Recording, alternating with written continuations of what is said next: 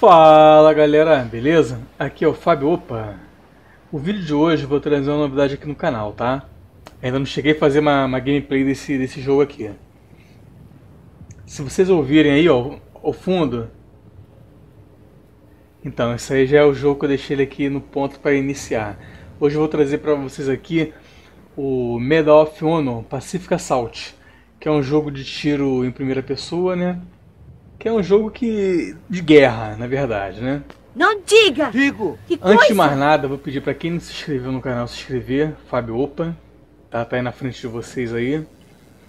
Tem alguns vídeos aqui já desde esse primeiro que eu fiz do Giliterio até o mais recente que eu postei, que foi o arcade, né? Que é o Golden Axe. Então vou pedir para vocês assistirem. Quem não se inscreveu no canal, se inscrever, FabioOPA. Clica lá para dar um like nos vídeos e se você gosta desse tipo de conteúdo, clica lá no sininho das notificações, que assim toda vez que eu postar um vídeo novo, vocês vão receber uma notificação aí, tá? Sem delongas, para esse vídeo não ficar muito extenso. Tá vendo aqui? Já deixei o jogo aqui no ponto de iniciar.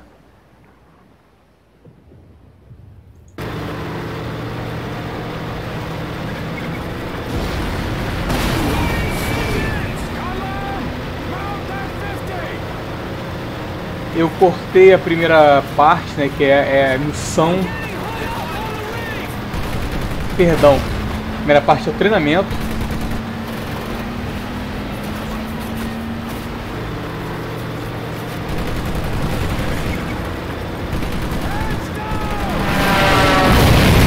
Eita!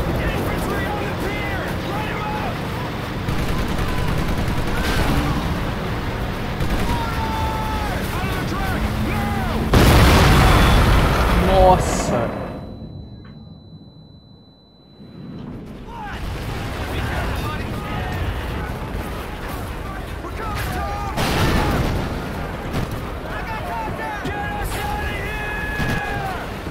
Pior que eu acho que eu não cortei a primeira parte.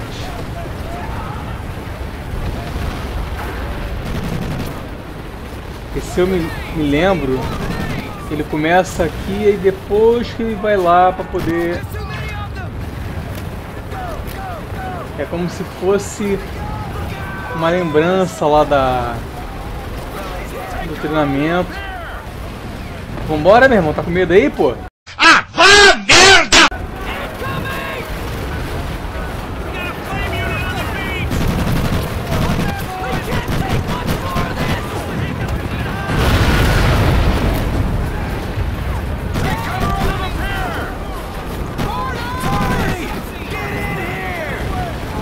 Irmão, tô tentando.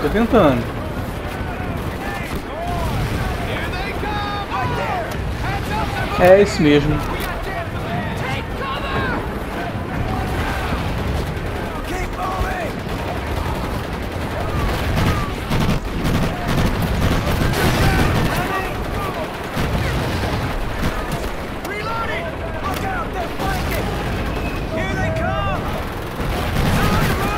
Eita! Voou! Subir.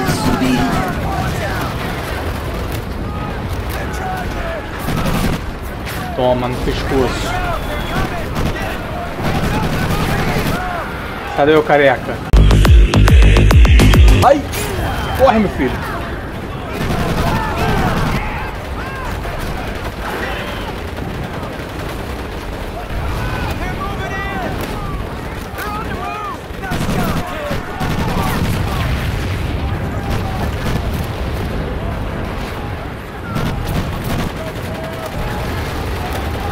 Tem outra arma, deixa eu olhar aqui.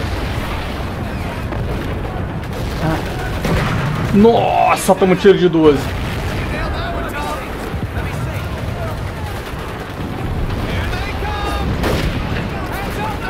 Sei lá, troquei a arma sem querer.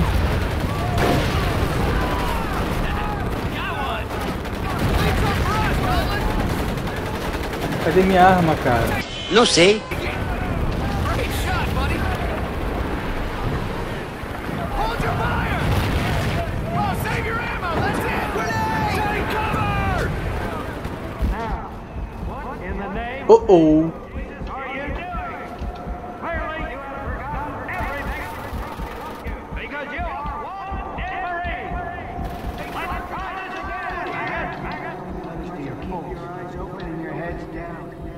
Maggot, puke, worm, and É, scumbag. foi isso mesmo. Ele Just a few of the names I was inicia, given by my beloved drill instructor in the summer of depois que 1941. acontece esse ferimento, ele lembra da época que ele estava no exército, no treinamento. Iniciar aqui. Ó, 2 anos antes.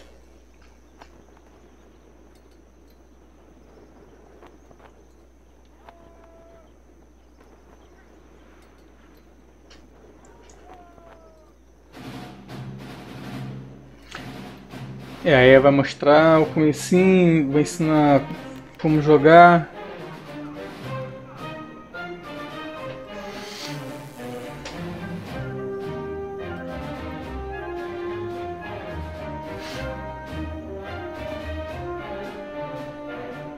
Chegando um tenente empinadinho. Ai, que delícia! Rise and shine, ladies! Beauty sleeps over! Front and center! Ô, sargento. Do you understand me?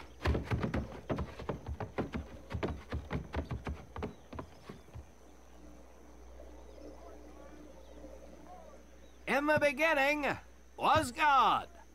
All else was darkness. So God created the heavens Pô, o and the cara tá earth. citando a Bíblia. He divided the earth between land and sea, and these he filled with many assorted creatures. The dark, slimy creatures of the oceans God called sailors, and he dressed them accordingly.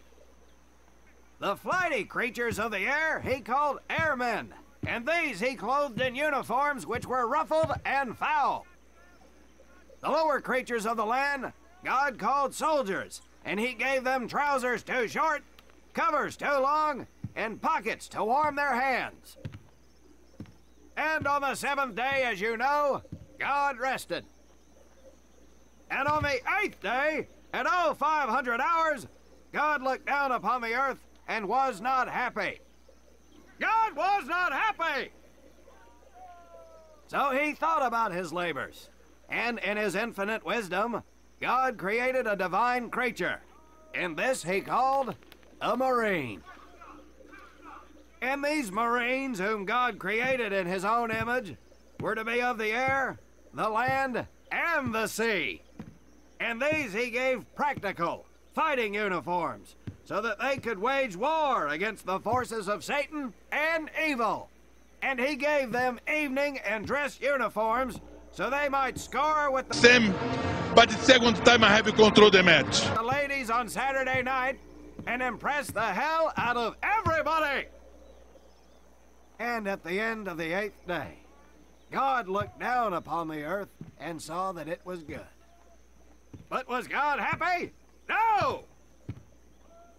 Because in the course of his labors, he had forgotten one thing. He did not have a Marine uniform. But he thought about it and satisfied himself in knowing that, well, not everybody can be a Marine. This puts me one step above God, because I am a Marine. Eita. You remember that, and we'll get along just fine. Now you maggots have exactly 3 minutes until I expect you standing at attention outside. Fall out!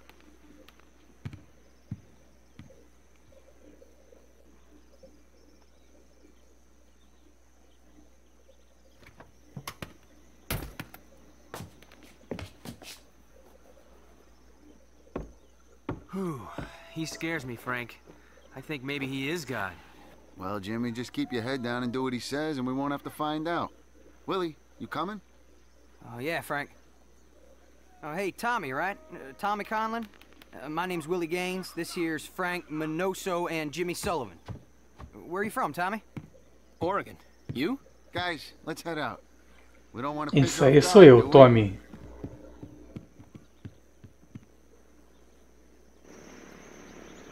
Today is the day we separate the men from the girls. You little pukes will learn the basic necessities for survival, and then maybe, I said maybe, you will become a part of the United States Marine Corps.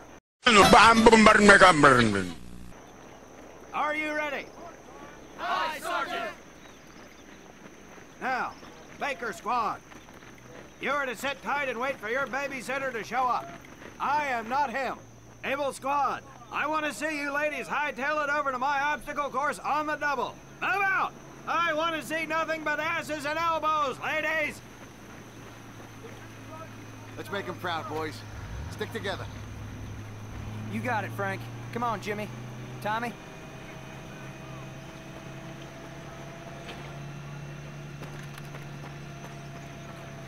Já tô controlando aqui o boneco.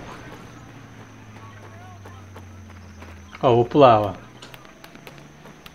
Tá na frente aí, meu irmão. Não.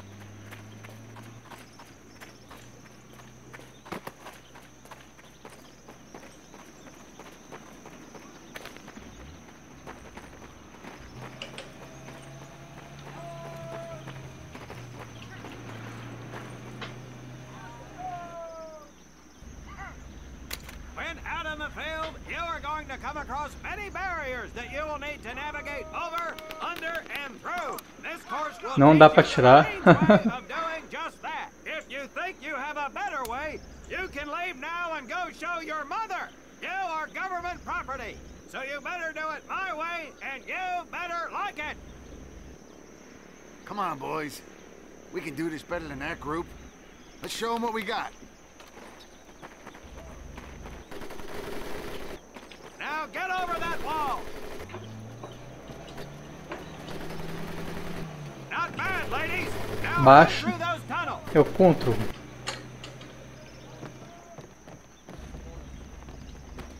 This here in front of you is the Marines' mud pit. Think of it as your own little swamp. Move out, piggy. Now get on your bellies and crawl like Sai daí, rapaz. you are. If you get caught in that water, Cheiro de furico aí. move it.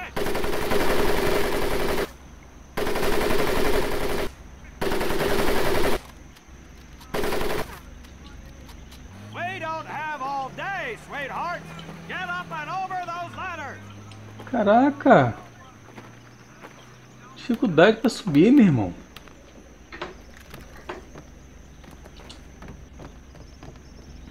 Bateu a Now you're chover. going to É. learn how to use that rifle that you love so much.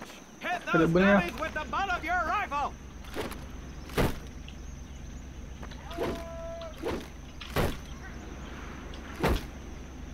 Get across the pit using the balance board. Double time.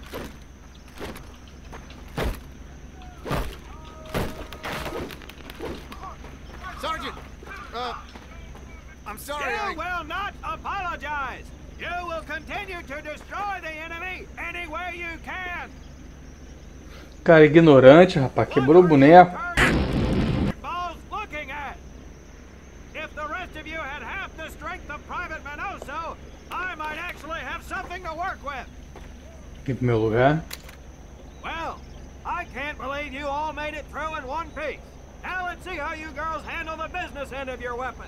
Get your butts onto that transport and we'll finish on the firing range. Move it!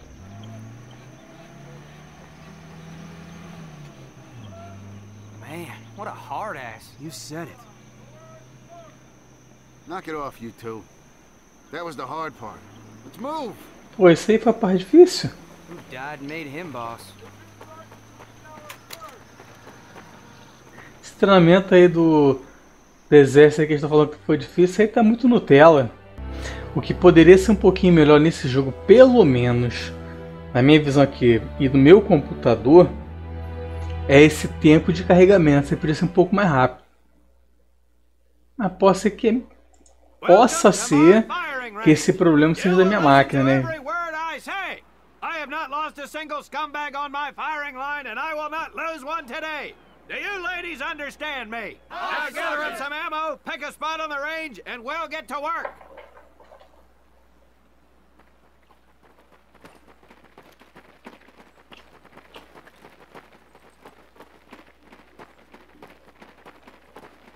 Take one box each, boys. One box each. Eu não?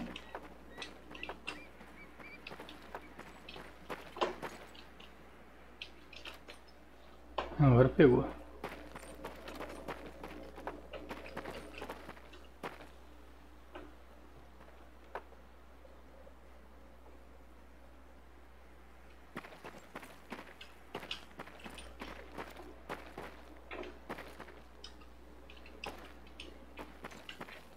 Não consigo fechar não, né?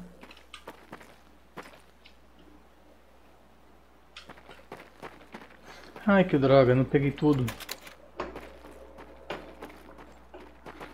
Não sei como é que eu não tomei um esporro aqui do sargento.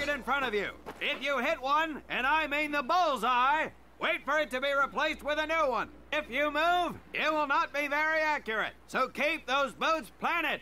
If you nail down, you will be more accurate. And getting down in the dirt is even better. So try all three positions. Ready on the right. Ready on the left. Stand by, targets. Fire!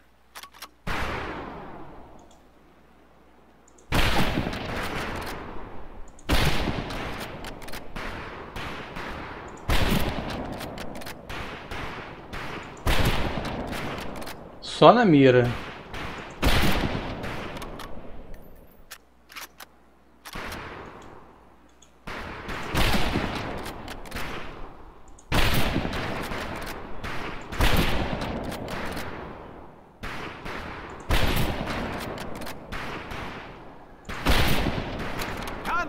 Gaines, we have 2 scoped rifles available for use today.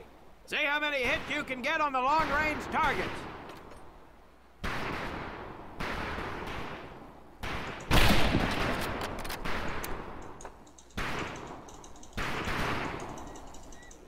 Acabou a munição?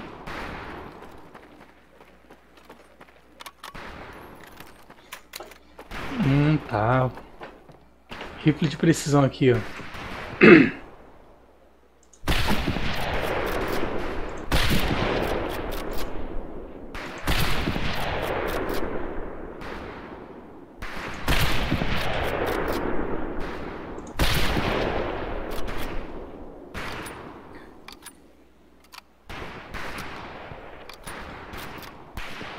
Ele é muito bom. Tommy, Frank, check out Willie. That's right, ladies, I'm a crack shot. Just get me over to Germany and me and this rifle will win that war all by our lonesome. Talk is cheap, Private. That's some pretty fair shooting. Let's see what you boots can do with the autos. You 4 head back to the ammo table and Corporal Bates there will issue you each an M1928A1 Thompson submachine gun. Do not let those rifles hit the dirt, maggots. Vamos lá pegar a metralhadora.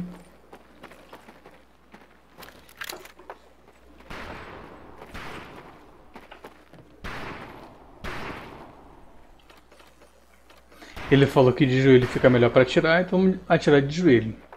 Acertou! Ah, miserável! These weapons are fully automatic, but that does not mean that you should just spray and pray. Take your time to aim and fire the weapon in short bursts only. Rajadas curtas.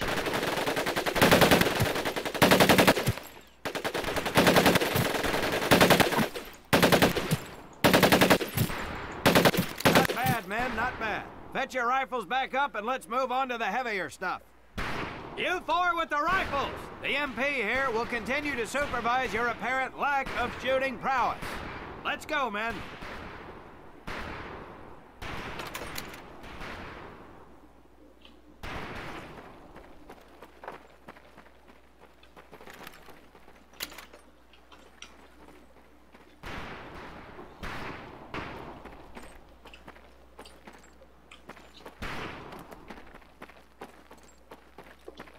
Cara, todo mundo meteu o pé e me largou aqui sozinho. Hold up, Private. I'm gonna need to take those weapons from you. Pessoal tudo vacilão, nem pra me avisar, mano.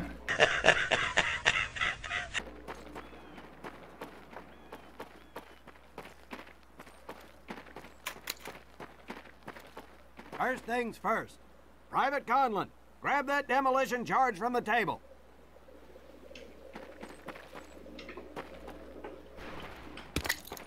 You you'll see behind me that we have some beat-up jalopies. Today, we're gonna blast the living hell out of them. Private Conlon here is gonna get things started. Private, get your sorry tail down there and plant that charge on one of those cars. That thing is live, so watch yourself. Vamos colocar o explosivo no carro.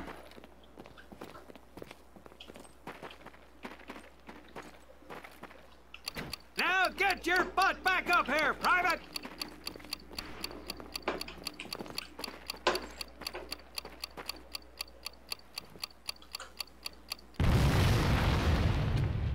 Good work, Private Conlon. You may just yet make PFC. Let's move over to the grenade station. Elogio.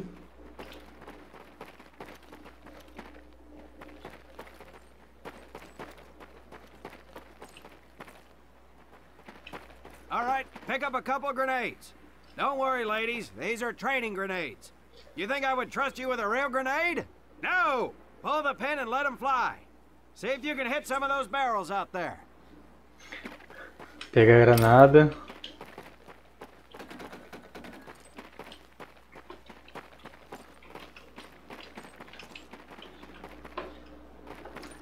Lançar aqui, ó. Nossa.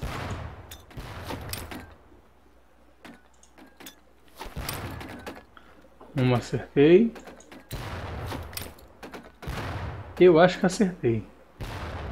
Acertei. É o bichão mesmo, hein, doido?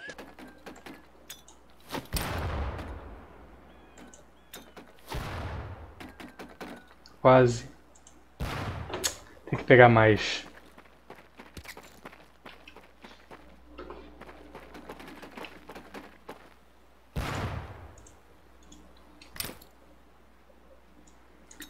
Tive que apertar o botão de número 3 aqui do teclado.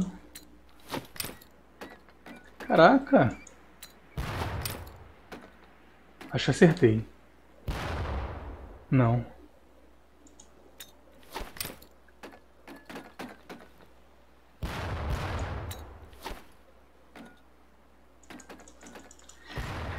Ô, dificuldade para acertar uma granada.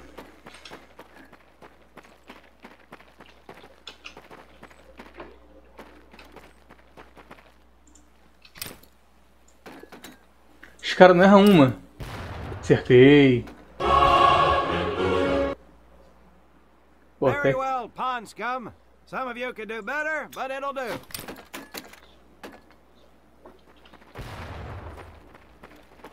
You don't need those anymore, Private. Valeu, sangue bom.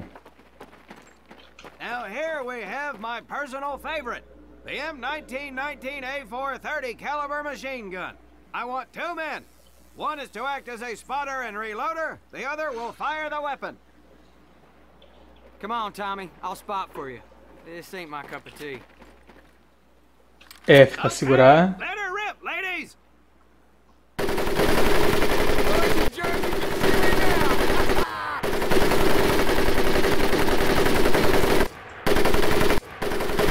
Vou detonar até a parte deles, porque eles...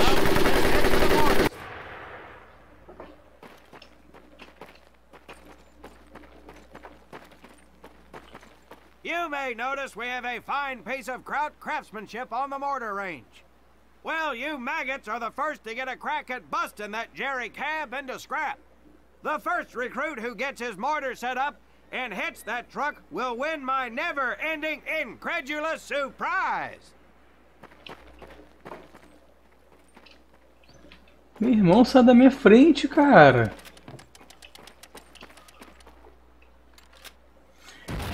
Vamos ajustar aqui, que eu acho que... Nossa, muito longe.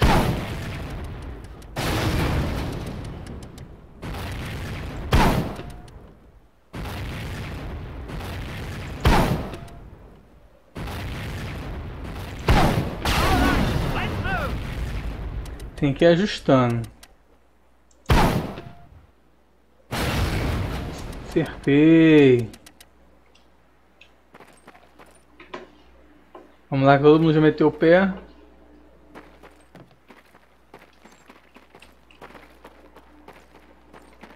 Now, except maybe for Minoso here, I most seriously doubt any of you will ever be in charge of anything but your own sorry-ass existence. However, there will be times when lives depend on one of you maggots making the right call in the field. I expect each of you to rise to such an occasion. Sullivan, there's a Marine bleeding to death in the open. You cannot reach him without support. Let me hear your call for suppressing fire. Suppressing fire! Eu tenho que clicar aqui no nas teclas direcionais para poder os soldados gritarem ali, ó, de acordo com o comando que ele aparece para mim lá em cima, no canto superior direito. Outstanding.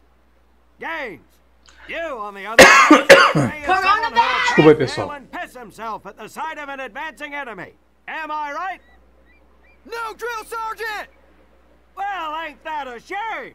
If the combat situation dictates, you may need to do just that.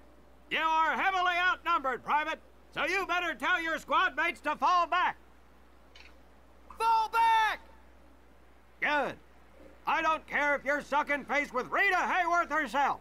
You hear a Marine Agora é pra mim, ó. You best respond. Private Conlon, you are being fired upon. Your squad is out of position. You need to get your fire team back into formation. So let's hear you rally these boys. Let's tighten it up, boys! Good. Let's go.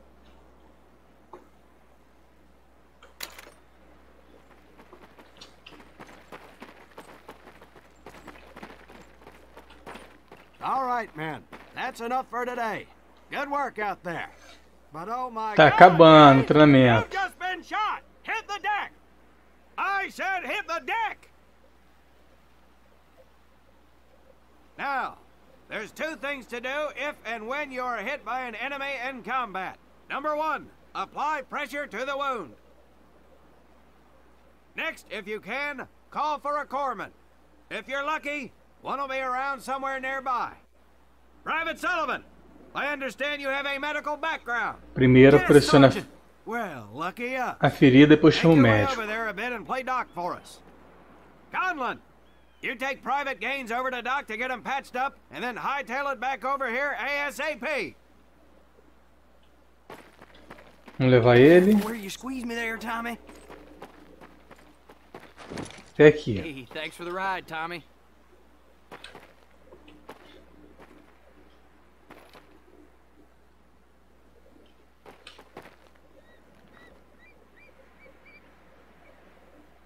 Curado. Well done, Private Conlon, but you've just been shot as well. Hit the deck. Apply pressure to that wound, Private, or we will lose you. Pressionar a ferida. B. Now, call on that corpsman Chamar so we can get o you médico. patched up and back into action. H.